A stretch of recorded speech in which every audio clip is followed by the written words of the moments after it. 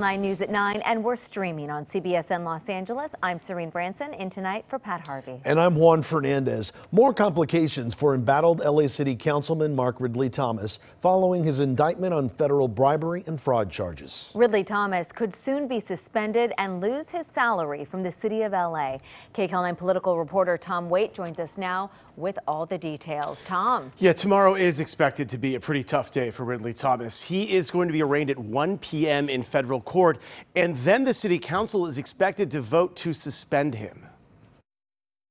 LA City Hall being rocked by another corruption scandal. This time, Councilman Mark Ridley-Thomas is facing federal bribery charges. Wednesday, the council is expected to vote to suspend him. The LA Comptroller is ready to suspend his pay. I believe that no one who's indicted for public corruption and who is suspended by the city council is therefore entitled to continue to collect pay from the city. Ridley-Thomas and Marilyn Flynn, a former dean at USC's School of Social Work, are accused in a bribery scheme. Prosecutors say Ridley-Thomas funneled millions of dollars in city contracts to USC in exchange for Flynn hiring Ridley-Thomas's son, Sebastian. Ridley-Thomas and Flynn both deny the charges, but Ridley-Thomas did announce he was stepping back from council duties, and now the council is expected to take action.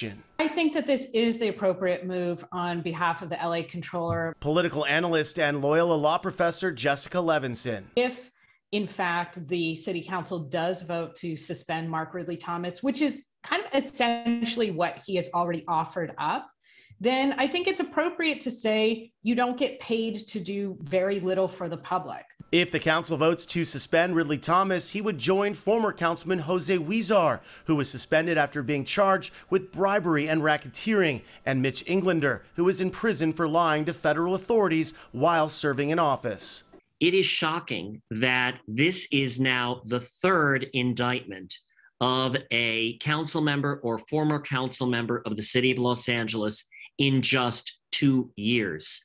It is crucial that the city and the county clean house. In the fallout of all of this, Ridley-Thomas's constituents in District 10, west of downtown, who will likely not have someone directly representing them. This is a district that will not really have full representation for at least, I think, quite a long period of time.